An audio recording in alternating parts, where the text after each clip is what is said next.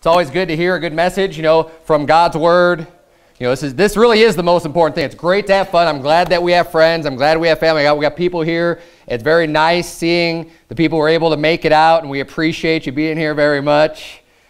So it's really encouraging when we've had people we've been praying for so long and have had all these various problems and health issues and stuff to be able to make it out. It really is very joyful.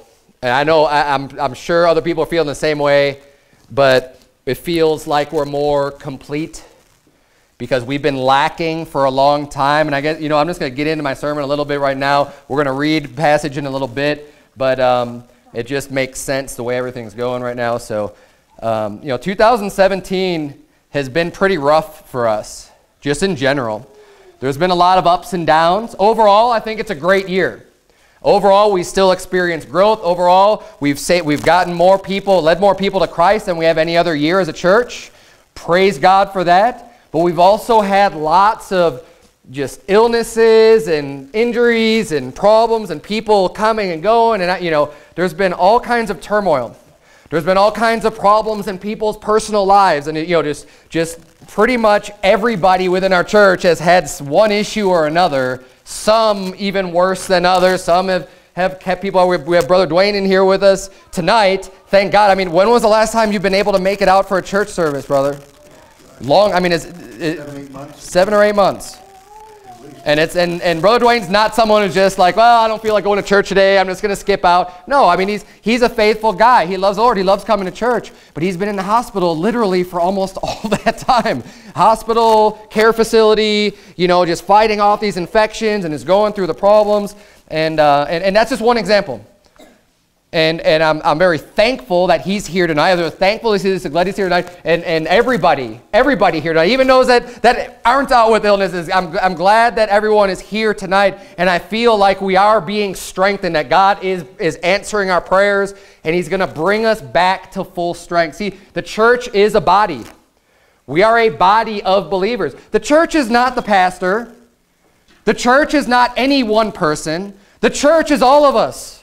It's a congregation. We are a group of believers, and we have a common goal. The local church, we all ought to be unified in our faith. We ought to be unified in where we're going, in our direction, in our goals. And as I mentioned earlier during announcements, this church is a church that's dedicated to bringing the gospel to the lost. That is our main goal. That is our main mission. That is what we're here for. Now, there's lots of other things we need to learn along the way and stands that we're going to take for the Word of God. Amen and amen. But the driving force and what's propelling this church going forward and kind of the main mission is to go out and get people saved. Go out preaching the gospel of Jesus Christ. That's what we're all about. And in order to do that effectively, in order to reach the most people, in order to make the biggest impact, so that people, as it was in the book of Acts, can say, you know, these that have turned the world upside down are come hither also. In order for that type of recognition, look, we're not looking to just get some fame or to be plastered up. So, you know, it's not about that. What we're trying to bring glory to is the Lord Jesus Christ and make the impact of a group of people who say, you know what the Bible says, that's what I believe. And I'm going to stand for every single last word of it. I'm not going to make excuse for the word of the Lord. You can mock, you can ridicule, but the Bible says what it says. It's been around a lot longer than me and you, and it's going to continue on forever. And this is what I believe, and this is what I stand on, and we've got a group of people that all believe the same thing, and we're zealous, and we're excited, and we're going to go out and do something for the Lord. And this is what we have coming up in 2018. And I don't know about you, but I am excited. I am excited. Let's leave 2017 back in 2017. All the problems, all the heartaches, all the whatever, everything that's gone wrong, let's press forward. Turn, if you would, to Philippians chapter 3. I'm going to go way out of order for my notes, and that's fine. Philippians chapter number 3.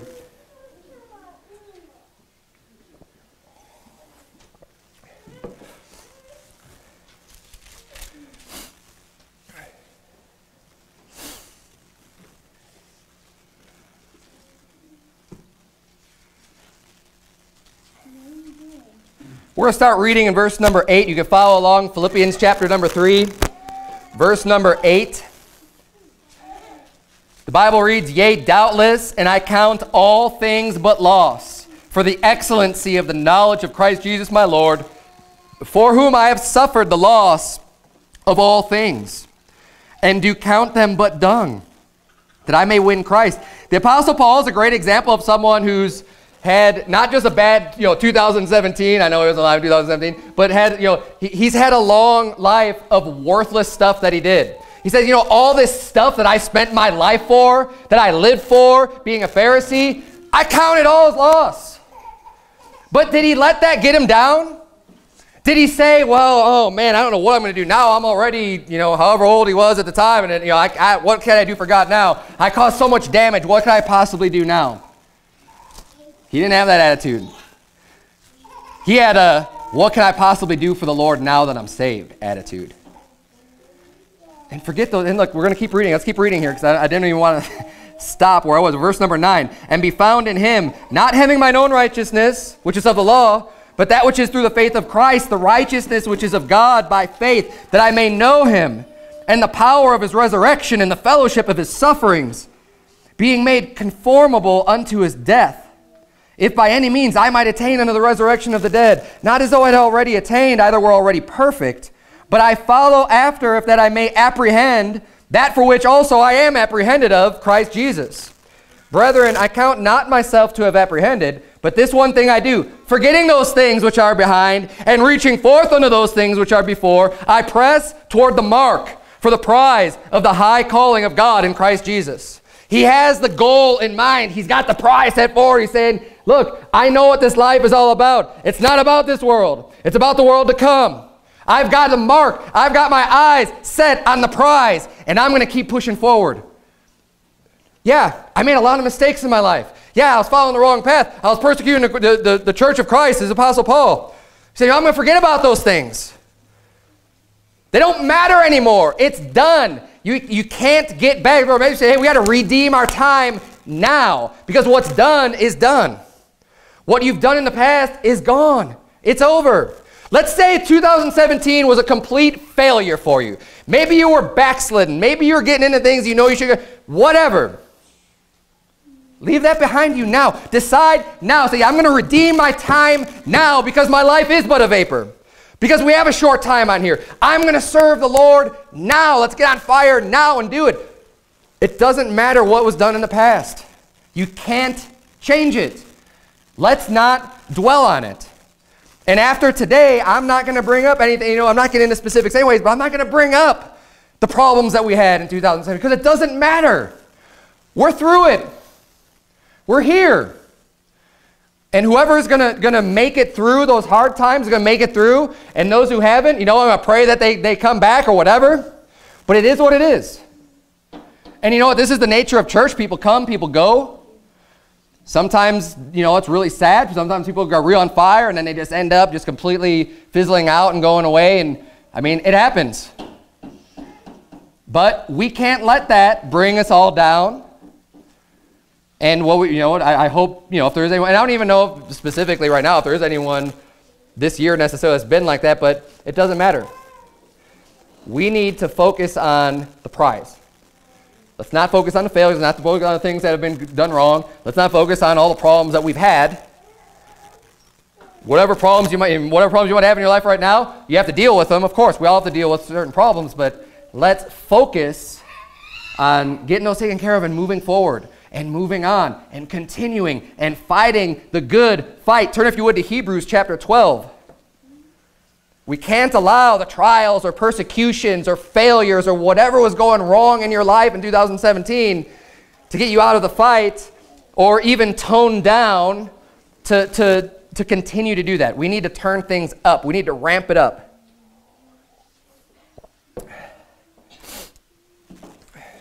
There's been lots of heartaches and hard problems and illnesses and things that get you to the point to where, I got to coast for a while. And there are times in our life where that may be necessary, okay?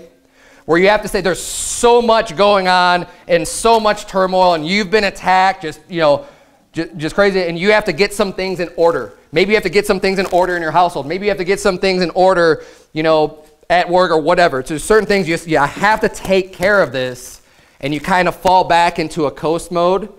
That may be necessary from time to time, but do not, be very, very careful not to let that become your new normal, where you've taken a step back from serving God, and then you start to backslide, and you say, well, you know, I used to go to church 3 times a week, but I had all these problems, and all these things came up, and everything was upside down in my world, so I kind of scaled back to only attending church once a week. Hey, and you know what? Now I'm kind of used to this. Now it's just going to be the new normal, even after the dust settles and everything's fine.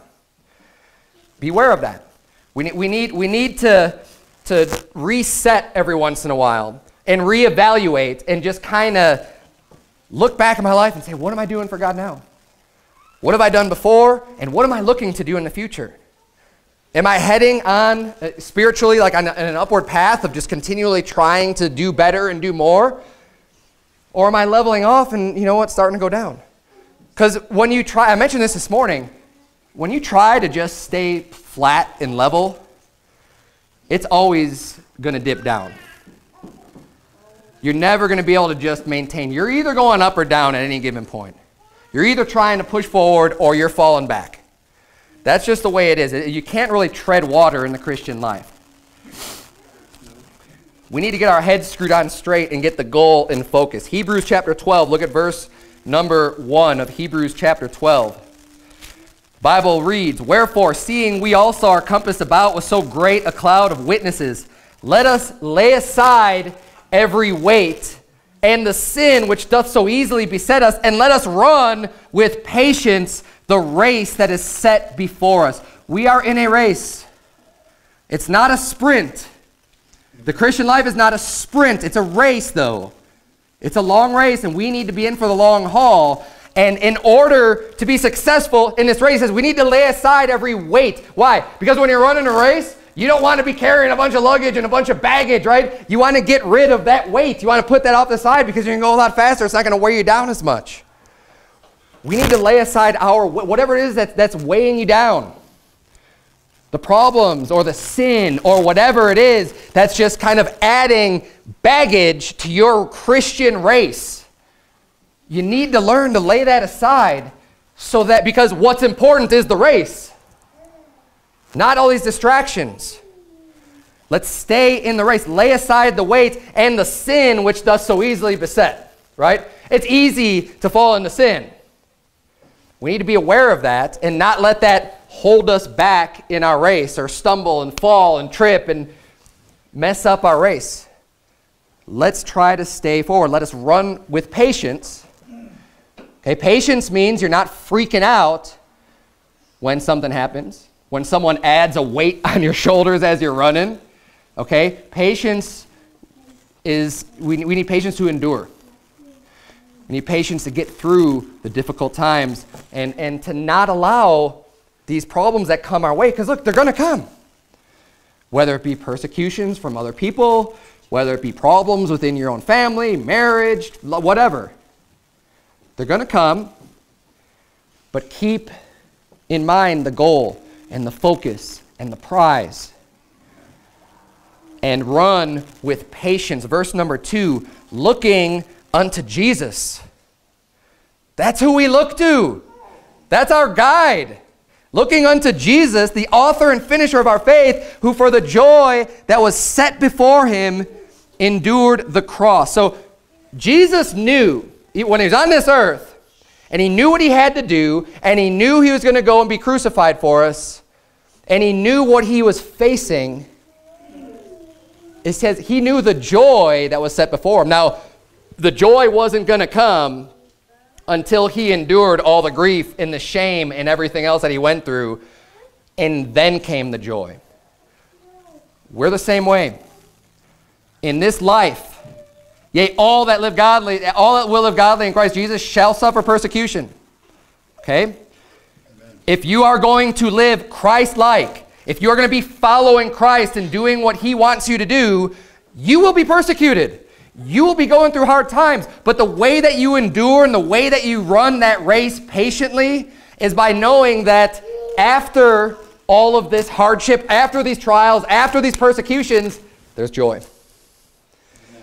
in the end, it will all be worth it. It's worth the pain. I mean, think about it, even just from a worldly perspective of a real race, like a running race, right? People that win those races train very hard. Every single day they're training and training and training, and you know what? It hurts. And if they're not pushing themselves and hurting, they're not going to win the race. They have to physically push their bodies and push their bodies and push themselves and go a little bit more and go a little bit harder and build up that strength and build up that strength. So then when the race's time comes, boom, man, they're ready. And they can go and they can win that race. Similarly, in the Christian life, hey, we need to know that while we're you know, it's not quite the same analogy of training and running a race. We're in the race. We're here. We need to keep pushing forward, though, and pushing through the pain, pushing through the hard times with our mind focused on the end, on the goal, on the result. Because at the end, when we're standing before the judgment seat of Christ, that's when you're going to get your joy. That's when you're going to realize all the suffering and all the pain and everything I endured is more than well worth it. And we have to keep that in mind because we're humans, we have flesh that's going to make us think, I can't take this anymore, I just want to quit. And that is the worst thing that you can do. If you have to slow down a little bit, it's better to stay in the race and slow a little bit than it is to just quit. But always remember what the goal is, the prize, and press for that mark, because that is completely worth it. Look at verse number 3 here. He says, for consider him.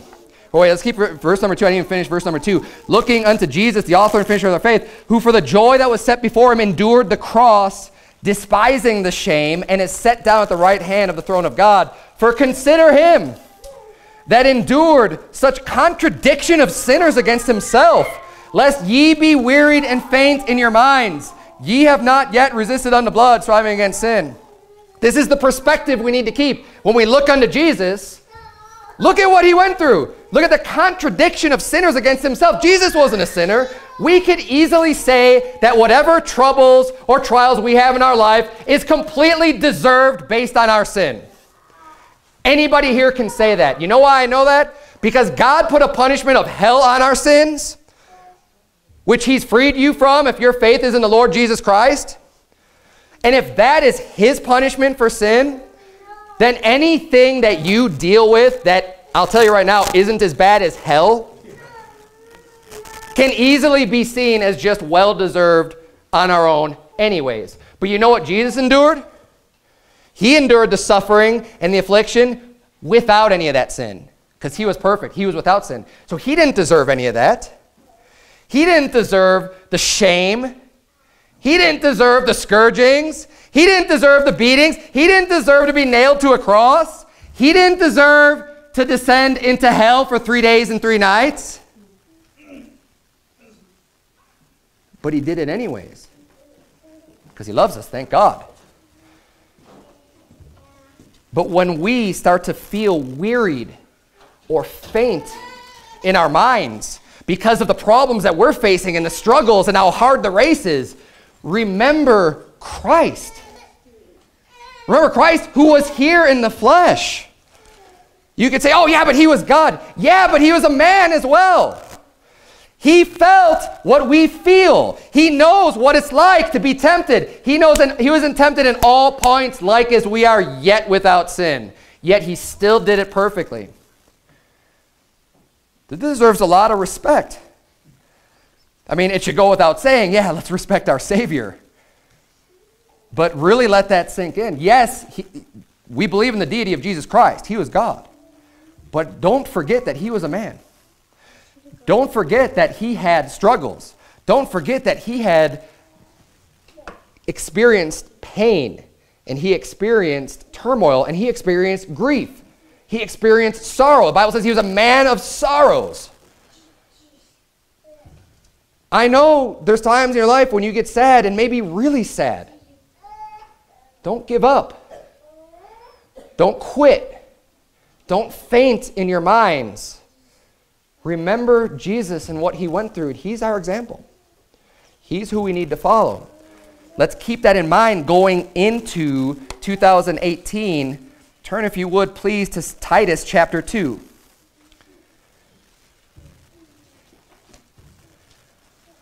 Titus chapter 2. I'm going to close with this. I'm not going to preach long tonight. Titus chapter 2.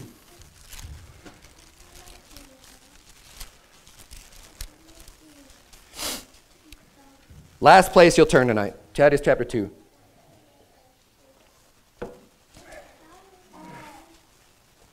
Verse number 11. The Bible reads, "For the grace of God that bringeth salvation hath appeared to all men, teaching us that denying ungodliness and worldly lusts, we should live soberly, righteously, and godly in this present world, looking for that blessed hope and the glorious appearing of the great God and our Savior Jesus Christ." Look at this, verse 14 is what I want to focus on. "Who gave himself for us, that he might redeem us from all iniquity, and purify unto himself a peculiar people." Peculiar means strange, different, right? He wants a different people purified unto himself. Not people that look just like the rest of the world. Not like someone who can live through their life and no one even knows that they're a believer in Jesus Christ. He's purified unto himself a peculiar people. People who are a little bit different. People who believe the truth and are not ashamed to speak the truth. That's what he wants. Zealous of good works. What does zealous mean? It means you're on fire. It means you're fervent. It means you have a lot of zeal. It's like, man, this is what I want. This is what Christ wants. He wants people who are excited to serve him. He wants people who don't care about being peculiar, being a little bit different, but are willing to put their necks on the line, to put their work into it, and go out and do something for the Lord and be excited about it. It's not a drudgery. Look, going out and preaching the gospel, I almost want to say don't even come if you've got a really bad attitude and you just don't, I don't even want to go out and do this anyways. I just feel like I have to do it. Then stay home. Christ wants people who are zealous of good works. He wants people going out that are happy about it, happy to share the good news. Let's go out and do it and have the right spirit about it. It's not some chore. It's an honor. It's an honor that Christ has committed unto us the ministry of reconciliation, that we are ambassadors for Christ. The Bible says we're ambassadors. We're representing Jesus Christ here. What an honor. Jesus Christ left. He says, okay, in my absence, here's what I want you to do. I want you to go and reach people for me. If Jesus Christ approached you to your face and said that to you, you'd probably fall on your knees and say, yes, sir, I'll do whatever you want me to do. And you'd be thankful for it. And you'd view it as what, and then be like, why would you choose me? I'm not even that good of a person. How do you expect me to do this? But when we talk about it in the bulletins and we say, hey, we got soul winning time, we'll go out and preach the gospel, I don't really want to do that. Let it sink in. Because Jesus isn't going to stand right in front of your face and do what I just said. He's already done it. He's already said it. It's in his word. And his words are for us. It's our job. And it's an honor. We ought to be happy. We ought to treat it as very important. We ought to look through his words and say, how can I become a better preacher? How can I know the gospel better? I want more people to be saved. Hey, Jesus has left this up to us to go out and preach the gospel. I want to be the best preacher I can. Let's do that in 2018. Let's get stirred up. Let's be excited. Let's get zealous. Amen. Amen. Word of Truth Baptist Church should be a church that people want to be a part of because it's exciting. Let's go out and do the work. We're not just going to sit on our rear. Hey, having fun is great, and we're going to have a lot more fun, playing some games and having fellowship. Great, but you know what? That's not what I want to use to attract people to come to our church. It's not. You can do that anywhere. You can have a social club and play games. The reason why people should be excited to be a part of Word of Truth Baptist Church is because we're doing exciting things for the Lord. Because we actually treat it seriously. We treat the Great Commission seriously. It's been committed unto us. And I love it. I love it. I thank you, Lord. It's humbling and it's an honor, and we should view it as such. I'm excited about 2018. Hopefully you can tell. Hopefully you're as excited as I am. We're going to do great things.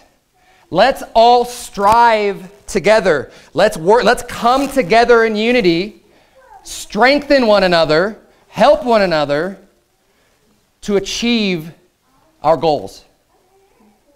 Amen. Let's bow our heads and have a word of prayer. Dear Lord, we thank you so much for your word. I thank you for this church, dear Lord. I thank you for blessing us and for all the prayers that you've answered along the way. God, we have prayer requests every week. We're praying for people, and you really have come through on so many. It's hard to even remember them all, dear Lord. We love you. We thank you. We thank you for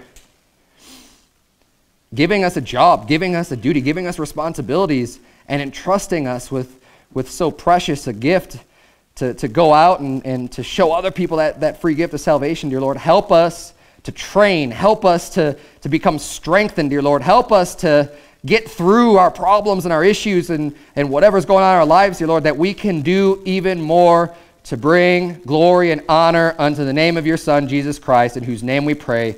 Amen.